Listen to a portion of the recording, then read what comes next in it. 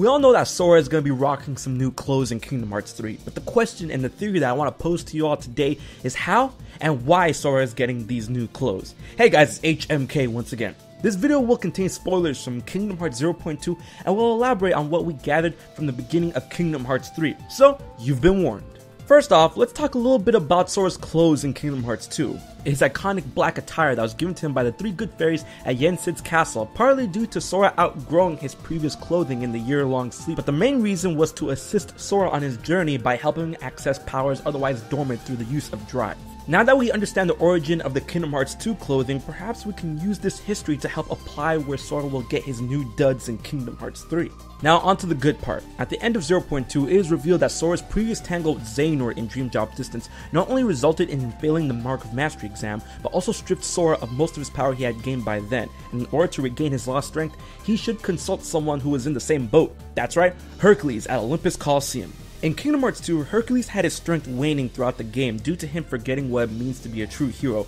Although this seems a little in line with what he went through originally in his movie, in the film Hercules, the hero loses his strength completely due to a deal he struck with Hades in order to ensure Meg's safety. However, this adapted angle in Kingdom Hearts 2 was already in place since the beginning of the film, where Hercules' father Zeus informed his son in order to regain his lost godhood, he would have to find out what it means to be a true hero. In the film, Hercules regained his strength when Meg was mortally wounded because it broke his deal with Hades. And then he restored his godhood when he was willing to give his life for Meg's. Both of these outcomes were echoed at once in Kingdom Hearts 2. Now with that info in tow and the fact that we know that we'll be scaling Mount Olympus in Kingdom Hearts 3, I'm sure it's safe to come to the conclusion that Sora will be seeking to meet with Zeus on the recommendation of Hercules, as he is the one who told Hercules the secret on regaining his lost strength. But it'll be a potentially different case with Sora, so this will be the first world to tackle in Kingdom Hearts 3, thanks to all the promotion and 0.2 apparently confirming this, which would definitely be a departure as Kingdom Hearts games usually start in an original, sometimes hub-like environment. Seeing that we're more familiar with the game setting this time around going into Kingdom Hearts 3,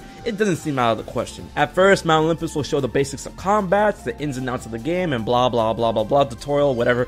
Sora reaches up to the top of Mount Olympus, and after insert story here, meets with Zeus, who, if you didn't already guess it, yes, grants Sora his new clothes as a way to help him regain his power and even more.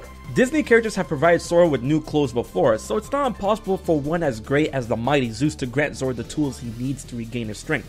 Because let's face it, Hercules and Sora are two extremely different cases, and Sora doesn't really have the time or situation to go the old sacrifice on a prayer route that Hercules did. Despite that, Zeus would know how to restore the strength of individuals case by case, because he is Zeus. But how about let's take it a step way beyond that. Zeus as a Greek god.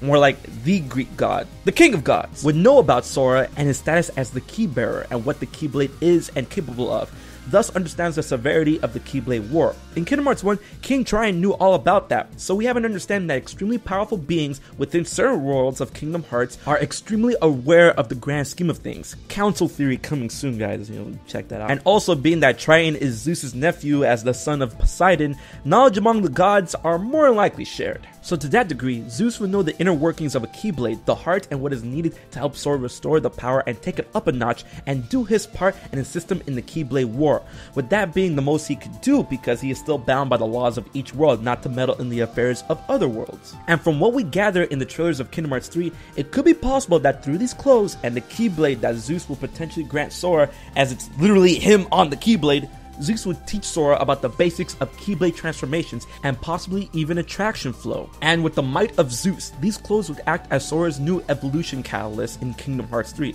just as the clothes that the good fairies gave him in Kingdom Hearts 2. But better, as we see Sora pull off some insane stuff in Kingdom Hearts 3. All of this will be a great reason to explain why Sora is once again starting off from level 1 in Kingdom Hearts 3, but attaining grand new powers way better than what he had in Kingdom Hearts 2. So there you have it. I believe that Zeus will grant Sora his new clothes in Kingdom Hearts 3.